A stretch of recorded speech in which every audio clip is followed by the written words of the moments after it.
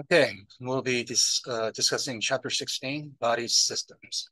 This chapter is really quite problematic, if you ask me, because I mean, it should really be broken up into at least six different chapters. So we'll be discussing the homeostasis, thermoregulation, and osmoregulation, the digestive system, circulatory and respiratory system, endocrine system, musculoskeletal system, and nervous system. There might be more details here than is needed for many of these systems in this lecture. So I might skip some of the slides, or at least you won't be responsible for memorizing all the detail as a non-biology major, but I'll do what I can. Okay, so let's talk about homeostasis. Homeostasis refers to the stable state inside the body of an animal, and organs constantly adjust to internal and external changes to maintain the steady state or homeostasis. So homeostatic conditions include levels of blood glucose, body temperature, water content, blood calcium levels, etc. And this requires maintenance of equilibrium around a set point, around a specific value. And internal and external changes, stimulus, will be detected by a receptor, and the body will adjust the activities to reset the value to the set point. And typically this involves a feedback mechanism that senses the stimulus and the control center and the effector organ that causes the appropriate change response. And the thermoregulation and osmoregulations are two examples. So thermoregulation, there are two groups of animals. Endotherms, they have different body temperature compared to the environment. Ectotherms, they have the same body temperature as the environment. Ectotherms have behaviors to control their temperature, such as burrowing, resting in the sun, hiding in the shade. Endotherms generate internal heat. They have more mitochondria than ectotherms. Endotherms also have insulation like fur, fat, and feathers. Here's an Arctic fox using its fluffy tail as extra insulation. The mammals can produce heat by shivering. This is an involuntary muscle activity. And both endotherms and ectotherms use circulatory system to maintain their temperature. So how does the temperature regulation occur? Vasodilation refers to the blood vessels widening that brings more blood and heat to the surface, allowing more radiation and evaporation. Vasoconstriction, this is vessel narrowing, that reduces the blood flow into the peripheral vessels, and that allows blood to concentrate into the core and the internal organs. And some have countercurrent heat exchange. That means the veins are next to the arteries, which warms the blood returning to the heart, and that prevents the heart from cooling too much. And this can be found in humans, dolphin, sharks, fish, bees, hummingbirds. And how it works is briefly shown up here. Warm blood goes that way, cold blood goes this way, but it's next to the warm blood, so it gets heated up. So temperature is regulated by the hypothalamus through vasodilation, vasoconstriction, shivering, and sweating. During an infection, germs produce what we call pyrogens, which causes hypothalamus to set a higher temperature set point. This is what a fever is, and this helps fight off the infection. So when temperature falls, vasoconstriction causes heat to be retained. When the temperature rises, vasodilation causes heat to be lost. And bacteria, like I said, your book repeats a lot of information. So, I mean, when I keep repeating the same thing, I'm just doing that because book does it. So endotoxin is an example of pyrogen that are released by bacteria that's been destroyed by leukocytes. And this will generate heat. So what must be occurring? If your body is generating heat, it's doing that because it needs to lose the heat. What breaks the fever? Sweating breaks the fever. And that diagram is shown here. Body temperature falls, blood vessels constrict, heat is retained, you return to normal body temperature. Your body temperature will rises, then vessels dilate, you sweat more, heat is lost to the environment, then you return to your normal body temperature. Similar thing occurs with osmoregulation. This maintains the salt and water, or osmotic balance, as we call it. And this occurs across the membrane within the body. So body fluids have water, electrolytes, and non-electrolytes. Electrolytes dissociate into ions. Non-electrolytes do not. Body has three main fluid compartments: blood plasma, interstitial fluid, that's between the cells, and intracellular fluid. To maintain the osmotic pressure, or osmotic balance, excess water, electrolytes, and wastes are excreted by the kidney. If kidneys don't function well, the toxic wastes will accumulate in the cell. And osmotic pressure causes volumes of all three main fluid compartments to temporarily change. And this has direct effect on blood pressure.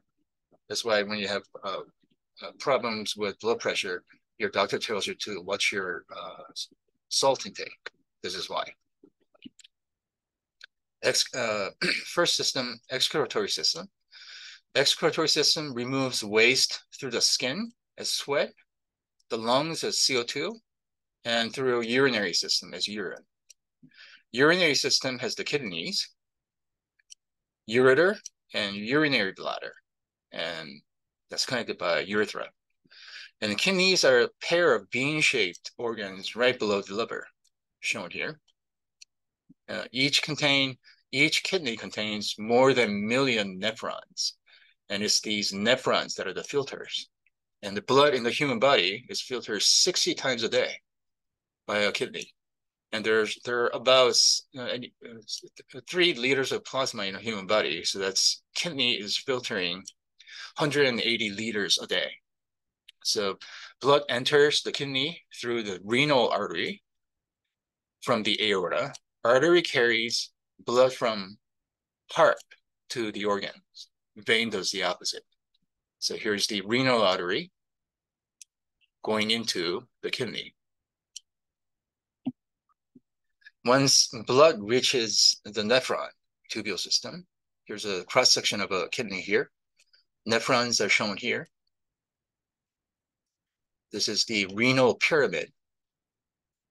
These are renal pyramids. And inside the renal pyramid resides the nephron. And nephrons have glomerulus. And it's the glomerulus that filters out small solutes, ions, glucose, amino acids, vitamins, and waste from the blood. And glomerulus contains these tubules. Here's a proximal convoluted tubule. It's proximal because it's right next to glomerulus. And that leads into descending loop of Henle, then comes up in a ascending loop into the distal convoluted tubule. It's distal because it's far away from the glomerulus, and that drains into the collecting duct. So and that is the tubule. Okay. As the fluid is passed through the tubule, water, ions, and useful compounds are reabsorbed and leaving only the waste. And some of this reabsorption process requires ATP. And some of the waste will actually diffuse out of the tubule again. And then they have to be taken up by tubule cells, which then actively secretes back into the tubule using ATP. And the waste it collected leaves the kidney via ureter into the bladder, And bladder has the sensory nerves, and this is how you can detect when you have to go pee. And the people with kidney diseases use hemodialysis machine. And it's this process that that machine does for the patient. Okay, digestive system. Digestion begins with breakdown of food in the mouth and aided by the enzymes in the saliva. And the esophagus moves the food down into the stomach using peristalsis. It's a wavy motion. And the stomach is highly acidic. pH is about 1.5 to 2.5. This kills the germ, most germs, except some notable exceptions, and breaks down food tissues and activates the digestive enzymes. And digestion will continue in small intestine using bile and various other enzymes from small intestine and pancreas. And the nutrients are absorbed in the small intestine. And then waste is sent to the large intestine that removes the excess water. So in the oral cavity, digestion begins. Food is broken into smaller pieces, mixes with saliva that contains lysozyme. This is an antibacterial enzyme because it breaks down protein. And then amylase, it converts the complex starches to disaccharides. And lipase, this breaks down the fats. And the bolus is the processed food mass, and that enters the esophagus located here.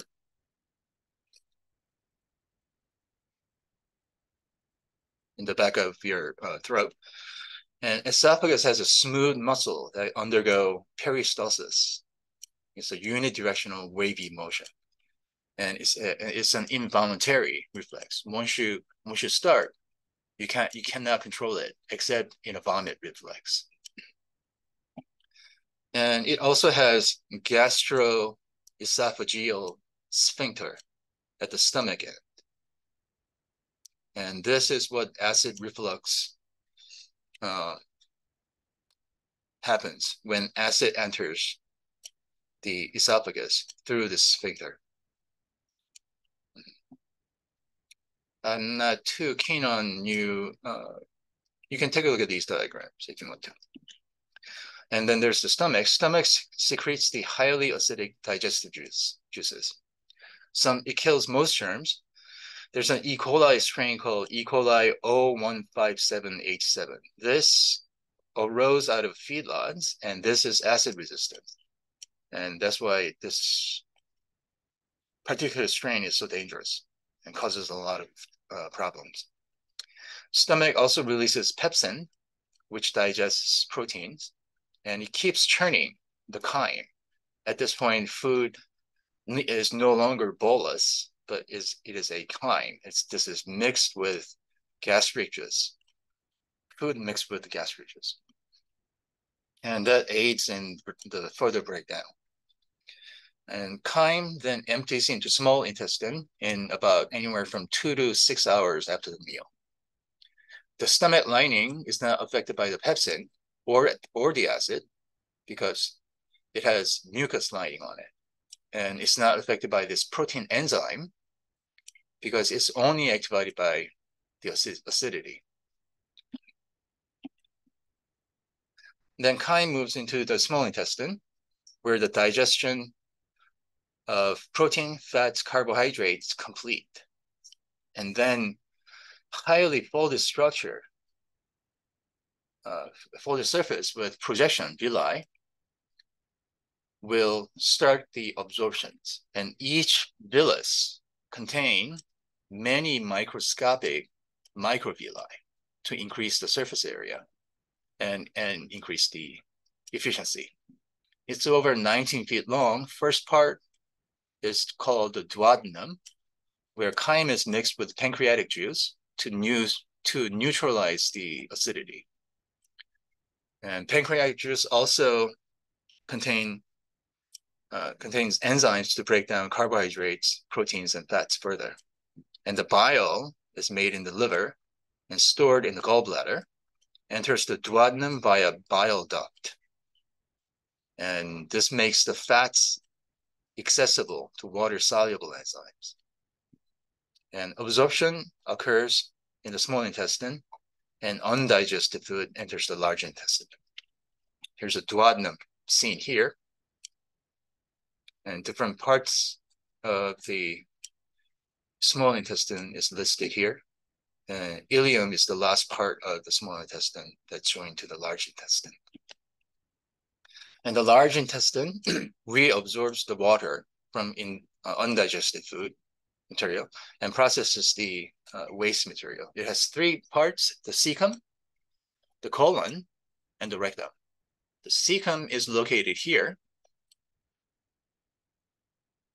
Colon is this part here. And rectum is the last part before the anus. And the colon is the location where your intestinal flora or gut microbiota resides. And this is, like we said in the microbiome or microbe chapter, it's one of the most important things that human body has. Human body has about the same number of microorganisms as human cells. Remember that from microbe chapter. Accessory organs, salivary glands, the liver, the pancreas, and the gallbladder, they all secrete enzymes that break down food into nutrients. And the liver is the largest internal organ, and this helps digest fats, detoxifies blood, and processes vitamin and make plasma proteins. It makes the bile that's stored in gallbladder, like I said, and the pancreas secretes the bicarbonate. This is what neutralizes the chyme, because bicarbonate is basic and also secretes other enzymes. So nutrition, briefly, organic molecules are needed for building the body from, must come from food for us. And the complex carbohydrates can be broken down into glucose for energy. Humans do not produce enzyme necessary to digest cellulose. That's why we eat it as dietary fiber, or we supplement it as a dietary fiber for many people.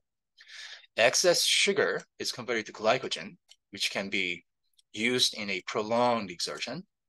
Proteins in food are broken down into individual amino acids, and then it is absorbed. Whole protein cannot be absorbed, not even polypeptide chains, oligopeptide chains.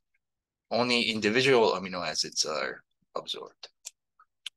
Fats add flavor and works as an energy reserve. They're required for, obviously, lipid membranes, fat-soluble hormones, and they aid in absorption of fat-soluble vitamins. Fat-soluble hormones, these are often made from cholesterol. So we say bad things about cholesterol a lot. We've seen that in chapter 2. But your body needs it. Your body requires it. Essential nutrients. These are the nutrients that body cannot produce. They include things like omega-3 alpha-linoleic acid and omega-6 linoleic acid, vitamins, minerals, and 9 of 20 amino acids are essential nutrients. Your body cannot make it, so you must obtain it through diet. So we'll get into respiratory system. We breathe about 15 times a minute on average. This equates to about 900 breaths an hour, or 21,600 breaths in a day. Breathing is both voluntary and involuntary. Possible to regulate the breathing when you're speaking, like I am, or singing, or can be involuntary, because when you fall asleep, you don't consciously breathe, but your body does it for you. The respiratory center in the brain regulates the breathing depending on the CO2 level in the blood. And it's the diaphragm descending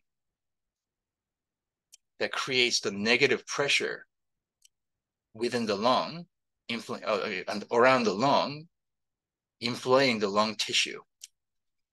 That's how your air enters. Here's a diaphragm. We'll see this in the lab using the bell jar model.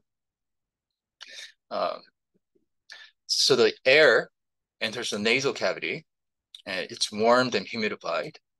And then air travels down the pharynx. Pharynx is shown here. And larynx, underneath the pharynx, into the trachea, and then into the lung. And trachea splits into branching bronchi into the right and left lungs. And and bronchi split into smaller diameter bronchi until it becomes less than 1 millimeter in diameter. Now these are called bronchioles. So bronchi here, primary bronchus here, it's splitting into smaller bronchi. And at the end of it, bronchioles, the final bronchioles are the respiratory bronchioles. And these are the ones with alveolar sac attached. Here's an alveolar sac shown that is innervated with all these veins and venules and arterioles, or capillaries. Venules and arterioles will branch out into these capillary bed. And that's where the gas exchange occurs. So alveolar sac have about anywhere from 20 to 30 alveoli in direct contact with the capillaries. And alveoli are shown here, these little sacs in direct contact with capillary bed. So total surface area for alveoli, if you add them all up, is about 100 square meters or half a tennis court. And these are also innervated by nerves that control contraction and relaxation of the smooth muscle cell in bronchi. Then you have breathed in oxygen and breathed out CO2. Now you have to circulate this. And our circulatory system is a closed loop network of vessels and heart. The blood is separate from body's other fluids. That's what that means. Closed to heart means, closed loop means it's closed. Your organs are not exposed to your blood directly. Heart is an asymmetric muscle consisting of two pumps. One pump to the lungs and another pump to the rest of the body. There are 4 chambers: right atrium, right ventricle, left atrium, left ventricle. Right atrium receives the deoxygenated blood from the body, and right ventricle is and right atrium and then sends the deoxygenated blood to the right ventricle via tricuspid valve. And then right ventricle pumps the blood to the lungs to reoxygenate it. Then left atrium, I lost my mouth. There you go. Left atrium receives the oxygenated blood from the lungs. Then it sends that to left ventricle via bicuspid valve. And it's the left ventricle that sends the oxygenated blood all over the body. And we call this double circulation, and it's found in all mammals. So here are the lungs, here's the heart, here's the right atrium receiving the deoxygenated blood. And this deoxygenated blood will go into the right ventricle, which pumps it to the lungs. And from the lungs, blood will go into left ventricle again, which moves into the left atrium. And from the left, I can't speak, from the left ventricle, it sends it back to all over the body through the aorta system. And that's what forms the systemic circle, or circuit, rather. We could, And cardiac cycle deals with coordinated contraction and relaxation of the heart by electrochemical signals. This is what causes the lumped up heart sound. Contraction is just referred to as the systole, and the relaxation is called diastole. AV valve, atrioventricular valve, prevents the backflow into atria. And SL valve, or semilunar valve, prevents the backflow into the ventricles. And atrial diastole, or atrial relaxation, is when ventricular systole, or ventricular contraction occurs. Ventricle pumps the blood into the lungs and the body, and AV valve closing is what makes the first lump sound. Then there's the atrial systole, which is same as the ventricular diastole.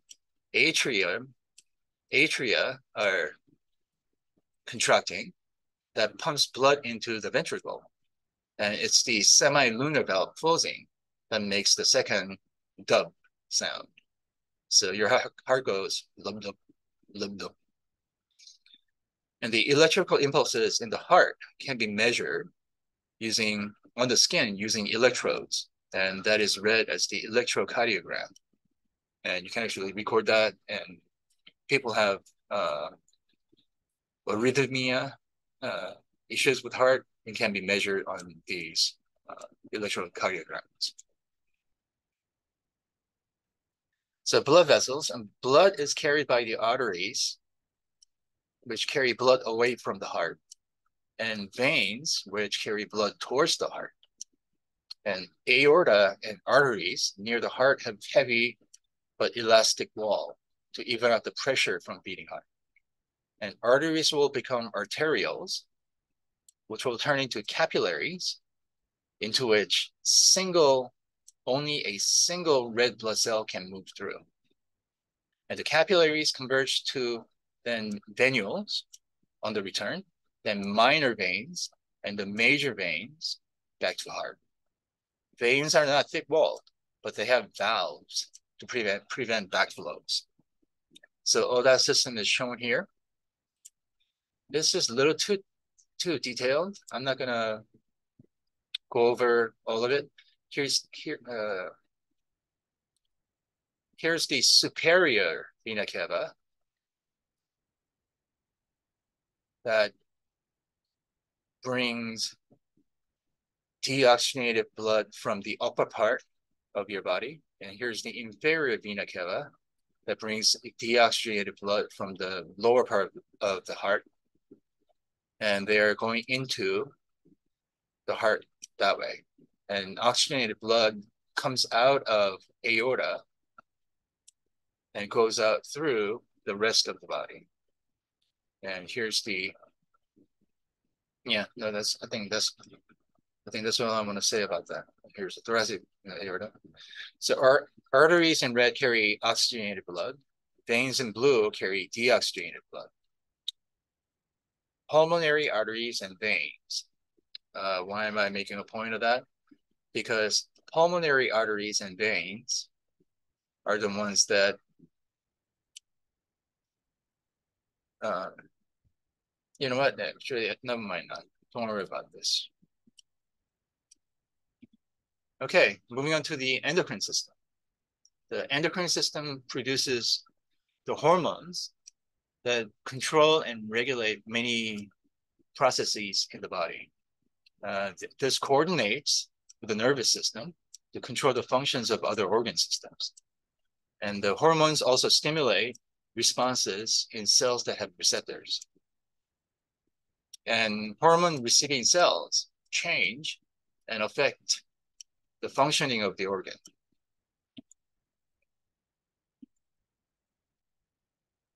Homeostasis requires the coordination of many of different systems and organs. And one mechanism of communication between these systems and organs is the use of hormones.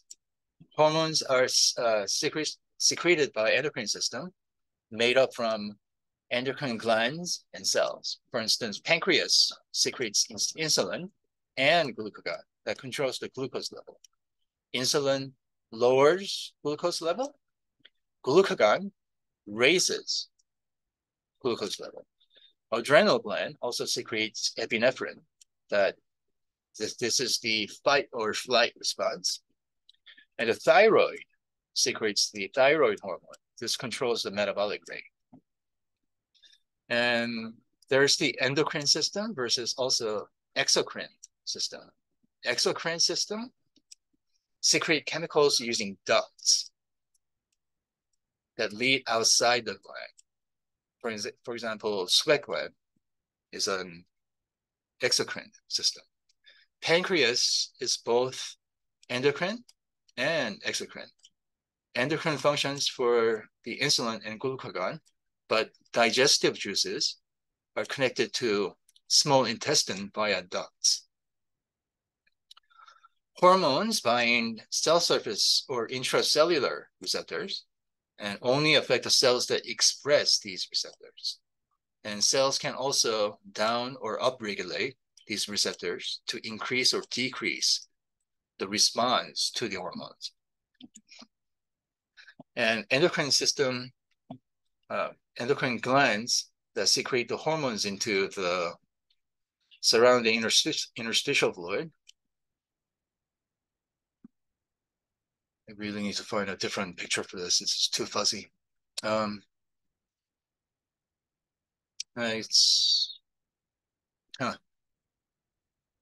here's the pituitary gland shown here. I'll have a better version of the pictures in the lecture slide file. You can take a look at that instead of just the video. So yeah, hormones, they secrete hormones into interstitial fluid, and then which then diffuses into blood.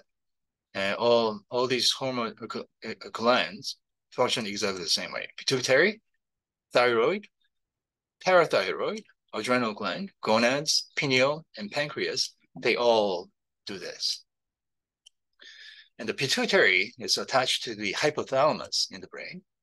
And the posterior lobe of a pituitary gland releases oxytocin and antidiuretic hormone.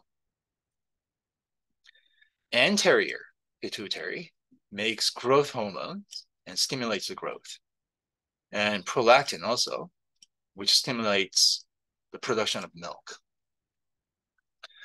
Thyroid gland is in the neck and produces the hormone thyroxine and triiodothyronine, which increases the metabolic activity and energy use. It also releases calcitonin, which reduces calcium 2+ level in the blood. This is important for muscle functions. And adrenal gland on top of the kidney, and consists of adrenal cortex and adrenal medulla. Adrenal cortex produces glucocorticoids, which maintains blood glucose levels, and aldosterone, which regulates water balance. Adrenal medulla is the one that produces epinephrine or norepinephrine.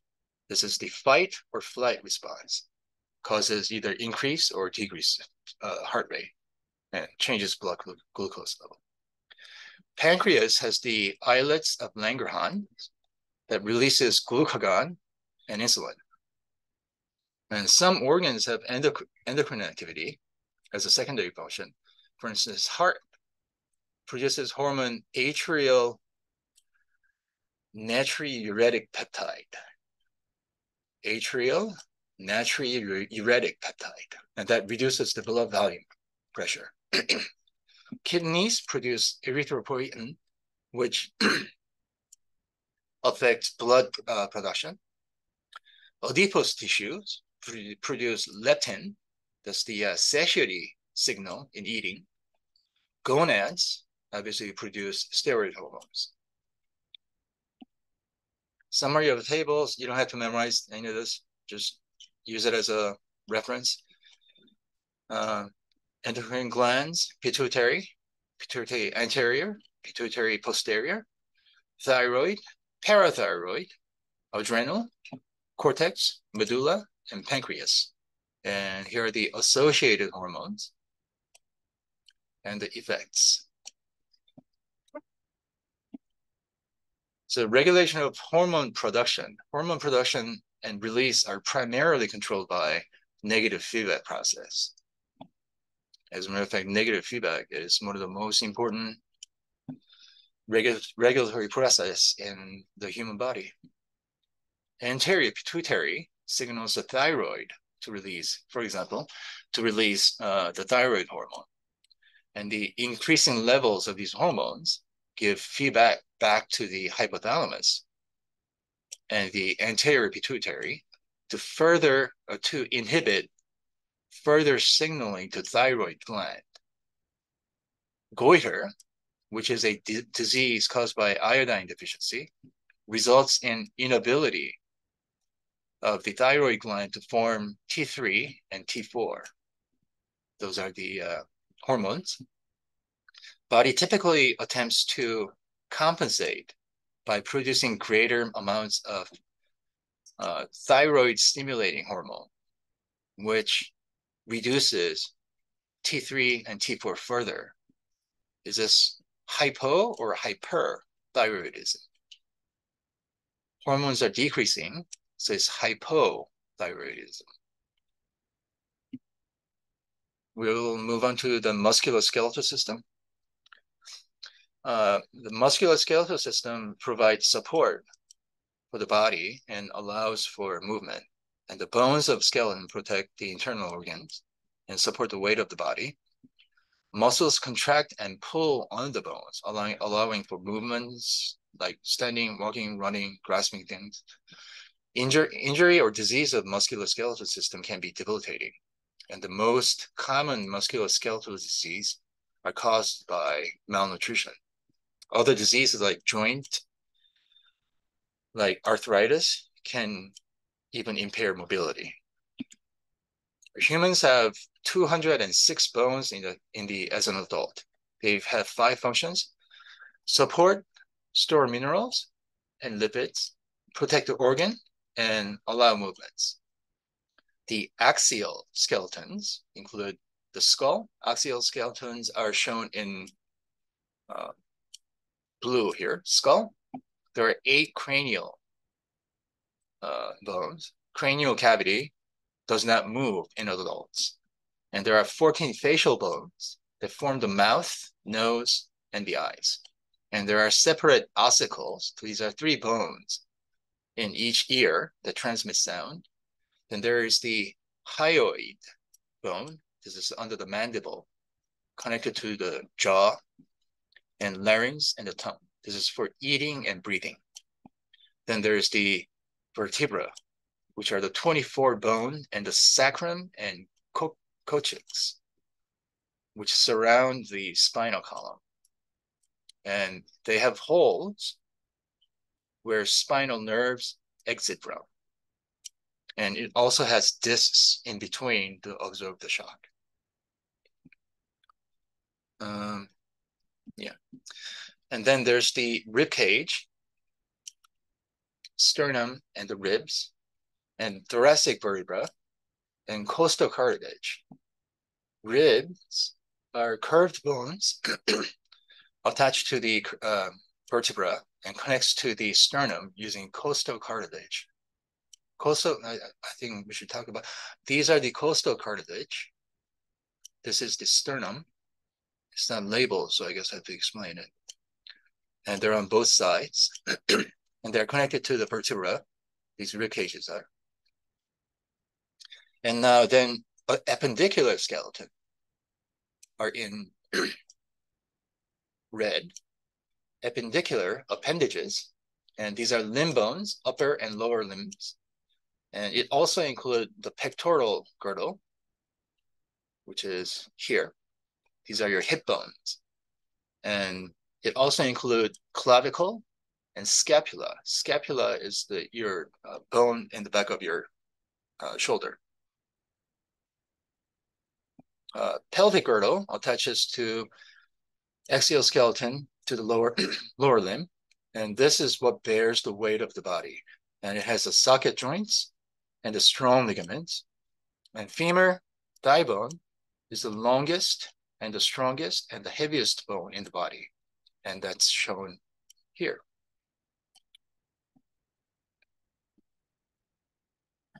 Joints and skeletal movement.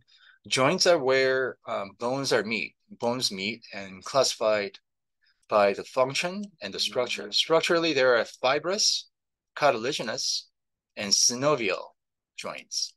Fibrous joints are held by fibrous connective tissue without any cavity between the bones. These are things like joints in a skull, teeth in their sockets.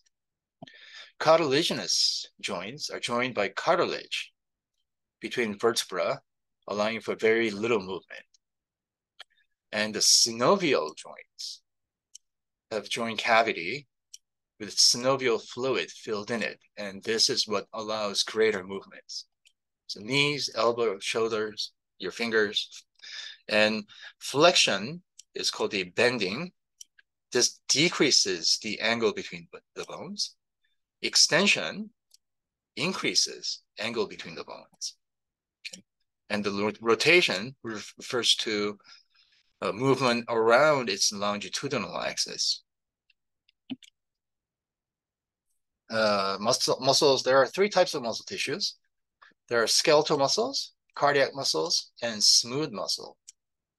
And skeletal muscle is for the movement, cardiac for the respiration, and smooth muscle for the digestion.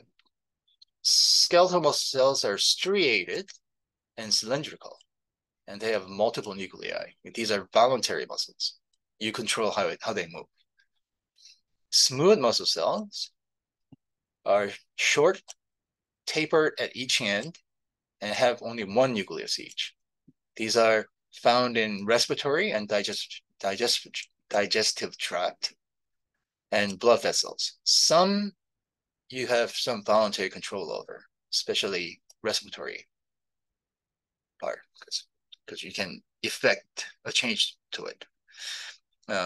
Cardiac muscle cells are also cylindrical and striated, but shorter.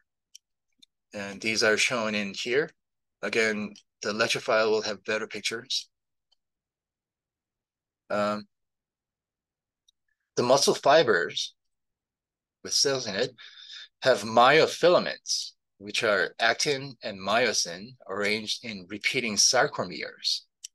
That's shown here. This is what gives it that striated look, the sarcomeres, because they are arranged orderly and they repeat.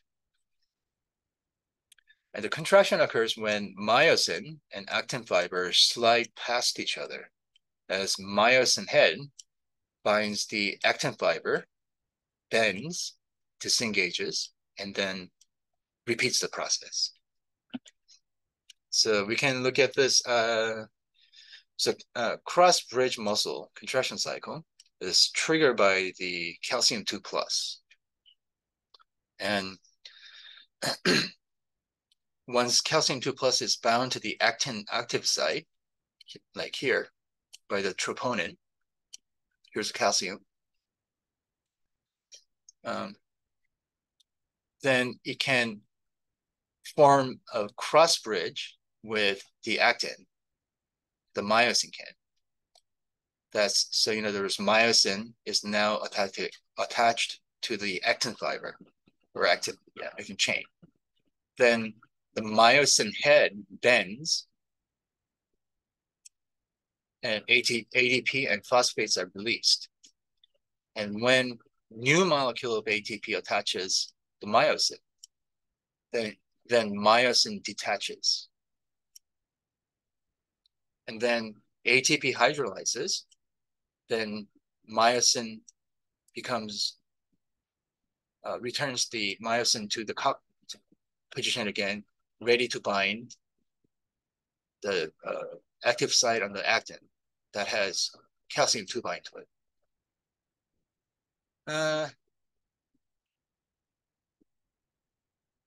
Yeah.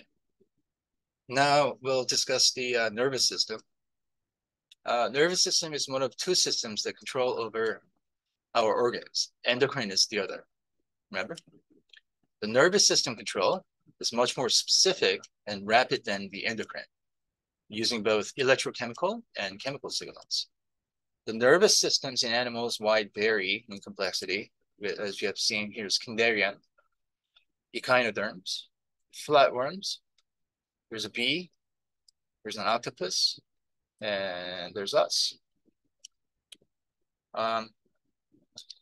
And vertebrates tend to have more complex, specialized nervous system. So what are in all the nervous systems? Well, nervous system has neurons and glial cells. Human brain has about 86 billion neurons. Compare that to 75 million in mouse or 300 million in octopus. Despite these numbers, they still control similar behaviors, reflexes, motions, and mating, and things. Neurons can be highly specialized and with different sizes and shape for their functions. So here's a pyramidal cell. Here's a Purkinje cell that's found in cerebellum. Here's a olfactory neurons found inside your nose. And the dendrites from Purkinje cell in cerebellum are connected as many as 200,000 other neurons. There's a Purkinje cell with many, many dendrites. These branching ends are dendrites. And the glial cells are the supporting cells. By guiding them to a destination during development, they buffer ions and also provide the myelin sheath. They outnumber neurons by 10 times, 10x. But also most tumors stem from glial cells. Neurons have a unique structure for sending and receiving electrical signal, allowing for communications. One, like I said, is the dendrite. These are the tree branch-like and extends from cell soma body or the soma. Soma is shown here. Cell body is the soma. These are the dendrites.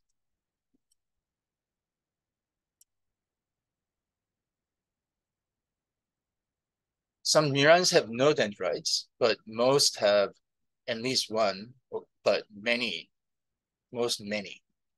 Axon is a tube-like, has axon terminals that synapse with the targets.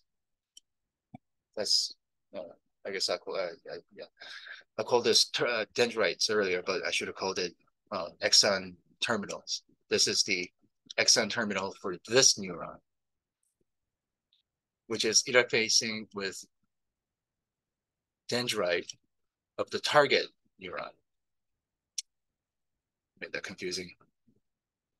And the action potential reaches the synapse, shown here, between the axon terminals and the dendrites of target neuron.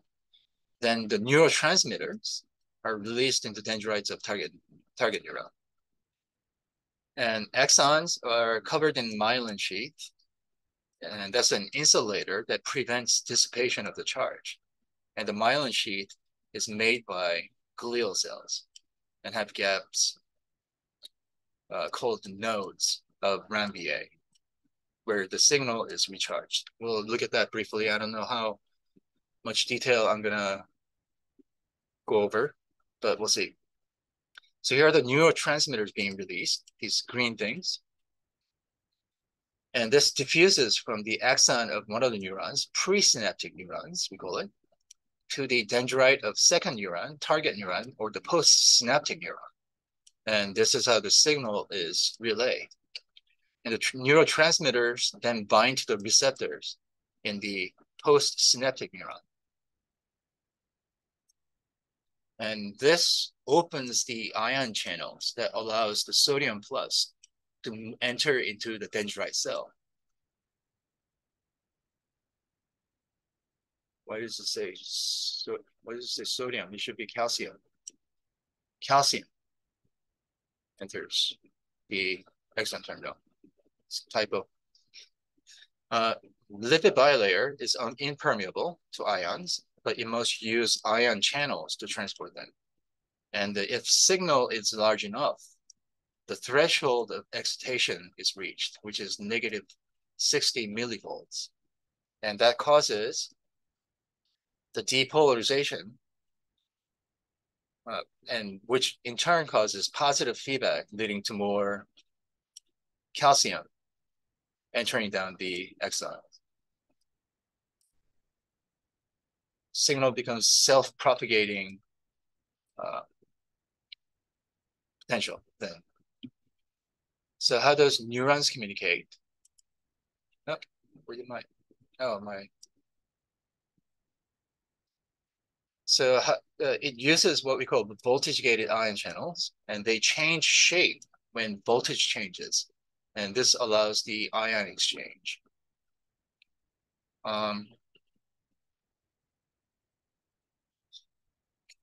Differences in total charge across membrane is called the membrane potential. And the neuron at rest has more negative charge inside than the outside, which is about negative 70 millivolts.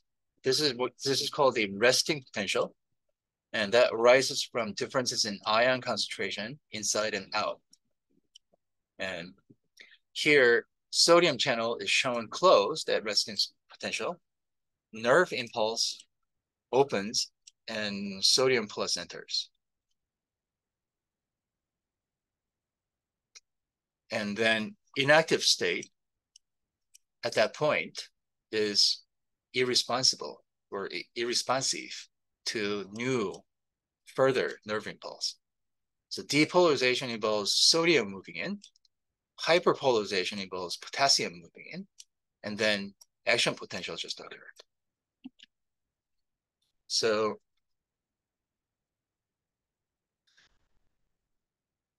this is a little too much detail. Let's just say action potentials are all or nothing, meaning it either action potential occurs because a threshold potential is reached, or the neuron doesn't respond. So it must, here's the resting potential at negative 70 millivolts. You could stimulate it up to some point, but it's not going to cause excitation unless you cross the threshold of excitation, which is here is shown as about negative 55. It's somewhere around there, negative 60 to negative 55. And once that reaches, is all or nothing. It just potassium channels open, sodium channels close, and the peak action potential occurs, which is about positive 30 millivolts. And then potassium continues to exit, causing me, potassium is positively charged. If potassium is continuing to exit out of the cell, then the positivity should decrease. That's what repolarization is. And hyperpolarization is the refractory period where neuron cannot fire again. Because hyperpolarization occurs because potassium keeps exiting. And once potassium channel closes, the sodium and potassium transporter restores the neuron to the resting potential. I think that's all you have to really consider. And direction of the action potential is that way. And what's propagating is depolarized portion of the membrane, and it jumps from node of Ranvier to the next node of Ranvier. So you can sort of think of it as a garden hose filled with marbles. And if you put in one marble at the end, then the other one marble will pop out at the end of the garden hose. That's what's happening here. This is a little too much. I'm not going to go over this. It's the same idea, just linked to voltage changes as seen here. Here's a resting potential at about -70. And this shows you the ion concentrations outside and the ion concentrations inside. Note there are more potassium in here than out here, and more sodium out here than in here. That's what sodium potassium channel regulate. But once the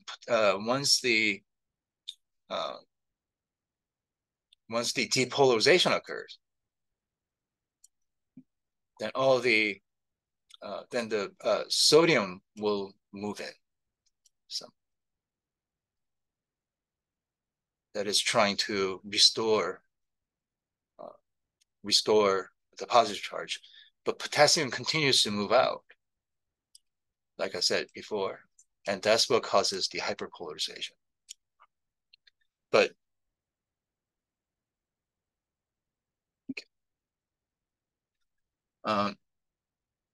so it's commonly thought that brain cells are postmitotic. For the most part, that's true, but in some regions of the brain, you can actually have neurogenesis or birth of new neurons. And this continues into the adulthood. About 1,000 new neurons develop in the hippocampus, and this is the structure that is responsible for learning and memory. So how do we normally experimentally identify newly divided cells?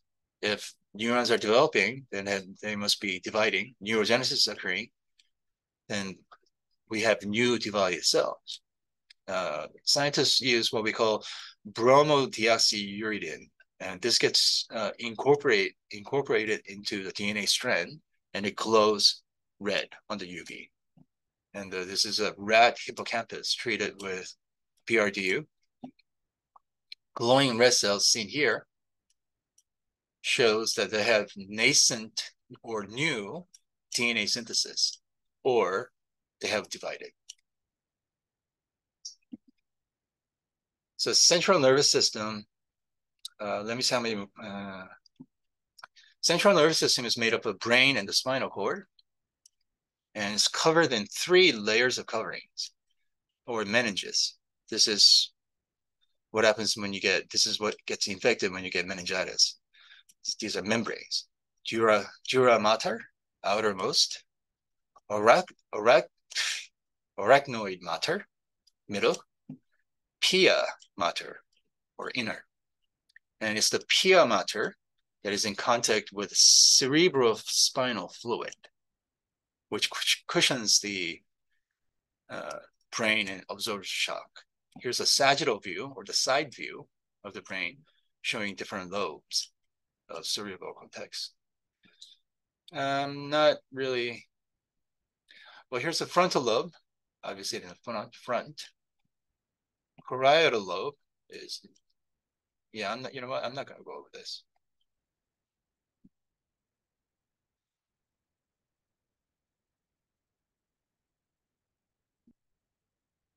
This I'm going to go over briefly.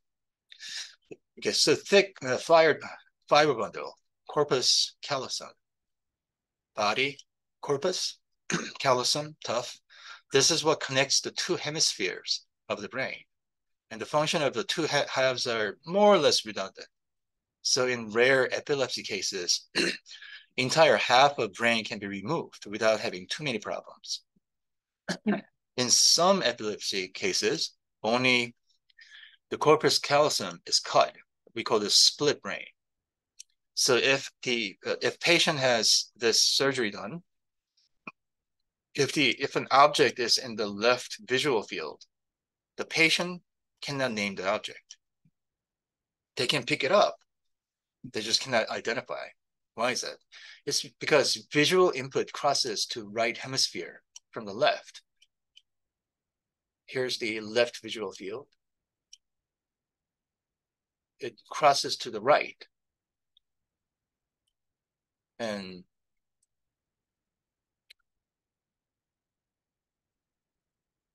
But the speech center is found in the left hemisphere. So the brain doesn't get signal from this portion. of the visual field. So some split patients can actually pick up the object with the left hand, but they cannot verbally identify it. It's a really fascinating condition. Terrible, but you know. So the frontal lobe processes smells, that's here. Controlled movement, cognitive functions like attention, speech, decision, personality, so on. Parietal lobe also processes speech, reading, pressure, pain, heat, cold, sense of orientation in the space. Occipital lobe, the back of your brain, this controls vision, as we have seen on the previous slide.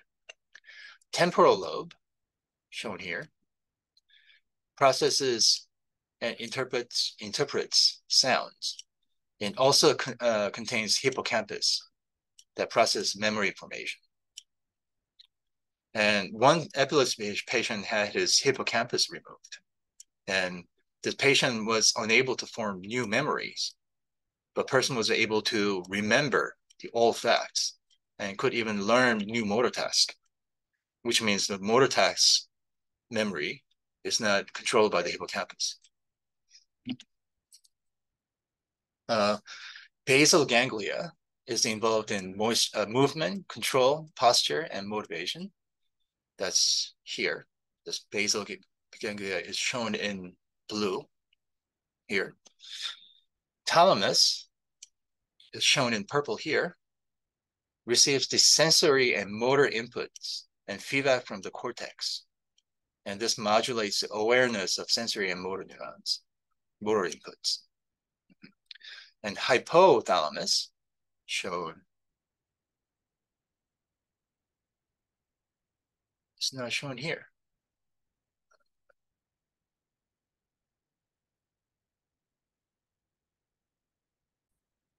Okay, so where's my? So here's the thalamus, and hypothalamus is here. They just didn't label it. And this controls the endocrine system by sending signals to pituitary gland, which is located here. It's right above the pituitary gland. And this controls the temperature and sleep cycle. And the limbic system is a connected structure, including corpus callosum, basal ganglia, thalamus, amygdala. And this regulates emotion, fear, and motivation. Amygdala is important for sensation of fear and recognition of fearful faces. And cerebellum controls the balance, motion, learning new motor tasks. Then there's the brain stem. The rest of the brain with spinal cord controls breathing, swallowing, digestion, sleeping, walking, sensory, motor, information integration. And the spinal cord is the thick bundle of nerve tissues that carry the information about the body to brain, and from the brain to the body. And this is also located within the meninges and bones of the vertebral column, but it's connected to the body using these spinal nerves. And the cross section looks like this.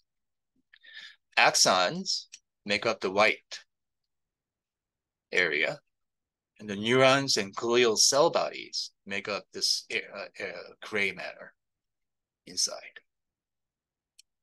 And the dorsal, this is the dorsal or back. This is the ventral, your front. Dorsal neurons send sensory info from body to the brain.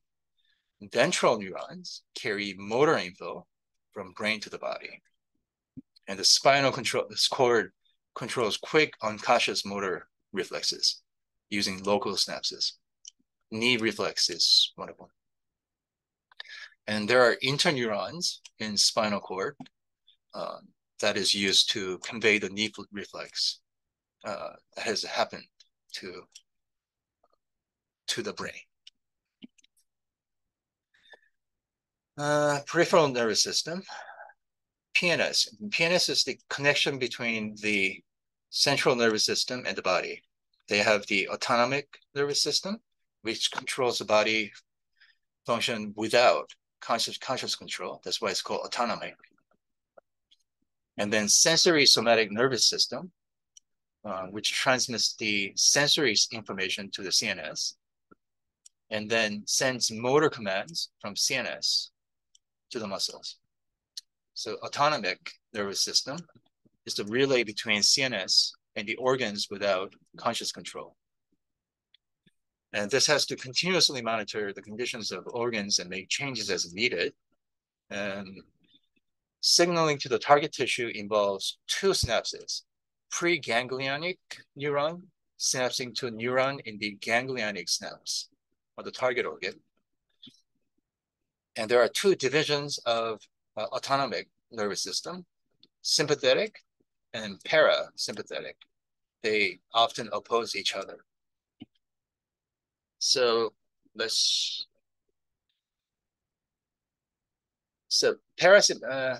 way too much detail. Okay, so parasympathetic, this is rest and digest. And this resets the organ functions after sympathetic nervous system is activated.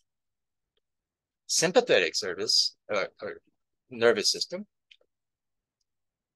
this is the fight or flight, immediate response that animal makes.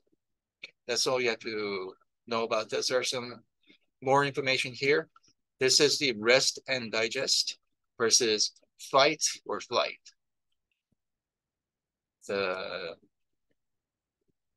Yeah.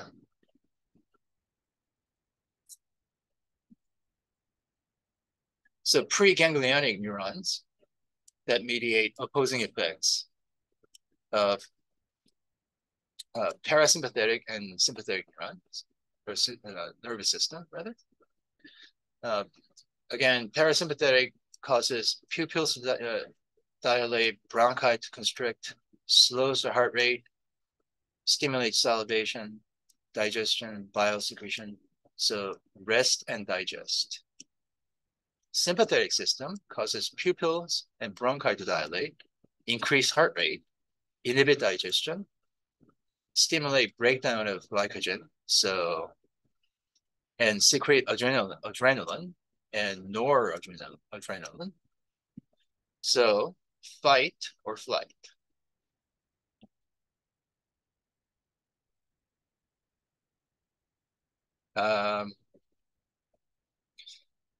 Peripheral nervous system also include the sensory somatic nervous system.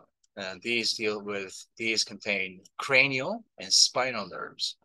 And they both possess sensory as well as motor neurons.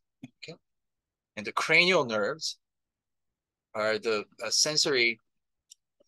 cranial nerves receives the sensory input and control motor output for the head and the neck. That's all I'm going to say about this. Okay, and that sensory neurons send signals from skin, muscle, organs to CNS. Motor neurons send signals about motion from CNS to the muscles. Okay, you know what? We'll stop it there.